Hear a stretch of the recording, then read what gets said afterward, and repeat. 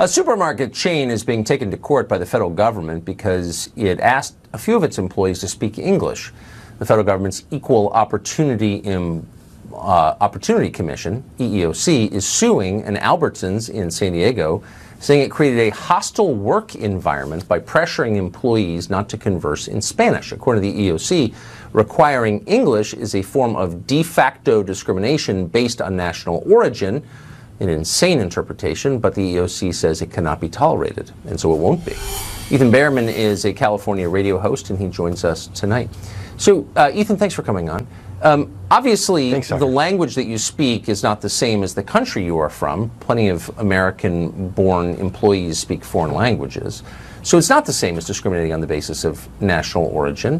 Why can't a business say, this is our building, and here are the standards of behavior that we expect our employees to meet? I thought that's kind of fundamental to employment, isn't it? Well, if you're interacting with a customer, you can require for the operation of the business to require English, for example. But in this case, these were people who were talking not with customers, but amongst themselves. So that seems really over the top. And yes, it becomes discriminatory, because why else would a manager say you can't speak Spanish here? Why not say, hey, you can't speak any language other than English? But remember, English is not an official language of the United States, Tucker. We're not I know, at and that place where we say you can only speak English here. That's one of our core weaknesses, that it's not the official language. But again, doesn't an employer have a right to say you have to wear certain clothing, you have to dress and behave in a certain way? Language is not an inherent characteristic, and it's not a racial category. And so why should an employer have the right to ask that of its employees? Well, again, if I'm not interacting, they do have that right, again, if it affects directly how the business is able to operate. But if I'm stocking shelves, if you and I are back in the back room stocking shelves, and I want to start speaking Swedish with you or something, what does that have to do with how the business is functioning? Well, I don't know. Operating? I mean, why should isn't that it doesn't? But isn't that a well, I don't know. Maybe it is. I mean, that's a decision that should be up to the people who own and run the business, not some moron bureaucrat back in Washington, right? No, I actually totally disagree with you on this one, Tucker. And here's why. It was the Soviets that had to Russify the countries that they dominated. It's the Chinese that say, all of you outer region have to speak Mandarin. You can't speak your native languages anymore. We don't want to be like the Chinese or the Soviets and start forcing people to start speaking a different language. Which I'm from, is not an outer region. It's part of the continental United States. We didn't conquer it. It's a state. It's not a province or a territory or an occupied nation seeking freedom. It's part of the United States. And by the way, look, you know what this really is, which is the left seeks to divide the country along racial and ethnic and cultural lines. It's their full-time job. Let me ask you a simple question. Is there a single country in the world you know of that's bilingual or multilingual that's not at war with itself?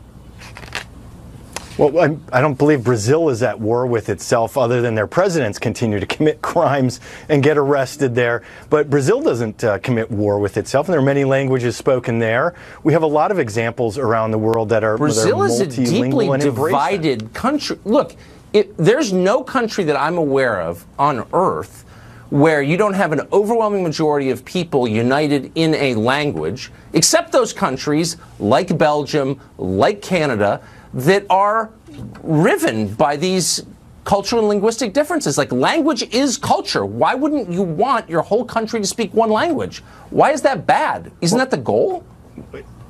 Well, of course, and ultimately, you know, in government interactions, in our international business transactions, and again, back to the EEOC in this story, a business, when it is relevant to the function of the business and required for them to operate, they can require somebody to speak English. But this is intruding on two individual employees communicating amongst themselves. Right, okay, but says who? I mean, do you really think that the EEOC, and I'm sad to say it's a Trump administration office, but the EEOC back in Washington knows more about how to run a supermarket than the guys who run Albertsons in San Diego?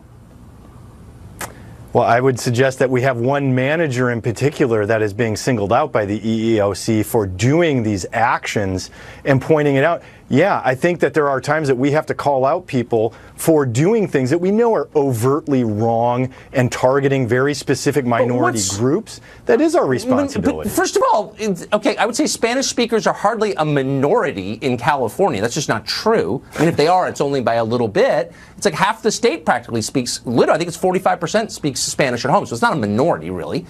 But I just got to ask you, why wouldn't liberals who believe or say they do in bringing people together encourage every American to speak English everywhere? Language brings us together. Isn't that obvious? Because, but our language is more than just where we live right now. It is our heritage as well. You know, if I go to the synagogue, we speak Hebrew there. Should I be stopped from that because I need to speak English everywhere? Can my friends who come over from Germany, you know, can they speak German as well? I mean, I don't agree with that. I think that there are times and places for speaking English. Okay, but look, that is a ludicrous example. I don't think in the congregation in most synagogues people are speaking Hebrew, and if there are, more power to them. But that is a tiny slice of our public life. I just mean day to day in the functions of government. Why wouldn't you want as many people as possible to be speaking the same language? You're dividing them if you're not encouraging them to do that, aren't you? I think we do want people to speak as much the same language, but again, in this case, we had individual employees, when they weren't interacting with customers, speaking a language amongst themselves that they were comfortable with. I worked at McDonald's as a teenager and spoke another language to a coworker of mine because it was fun to do that so people couldn't eavesdrop, even though we were taking care of the customers in English. You know, intruding on that aspect of individual personal lives and interactions, I think would be government overreach. And in this case, though, we have a manager trying to intrude on somebody's ability to speak a language with one another. It's a private business, and working for one means giving up, you know, some of your freedom of expression. But Ethan, thank you. Great to see you. Thanks, Tucker.